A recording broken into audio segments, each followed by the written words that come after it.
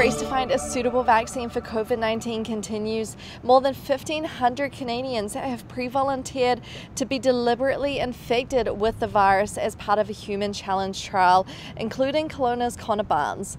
Barnes says the One Day Sooner group are now advocating for the government to greenlight the trial so it can move ahead for the testing of promising vaccines and treatments, as well as the opportunity to learn more about how this virus works.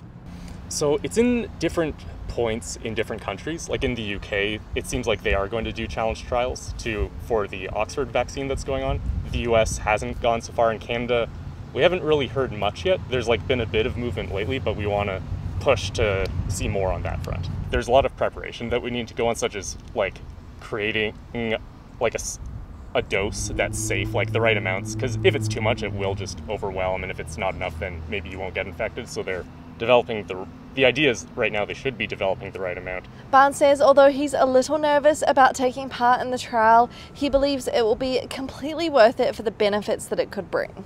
Well, I figured I'm young, I'm 27, I'm healthy. This is something where I could contribute at not that high of a risk to myself. So that was part of it, thinking there is a risk to myself, but it's so small compared to the potential benefits. If we can think of anything like challenge trials or anything else to speed this up, even by a day or a week, that saves so many lives and so much suffering and money for everybody. So I think it's really imperative that we try experimental things like this that are still scientific, but are a little outside the box. He hasn't yet been given an exact timeline on when the trial might happen, as all of that will be worked out in due course. For Casting News in Kelowna, I'm Laura Brooks.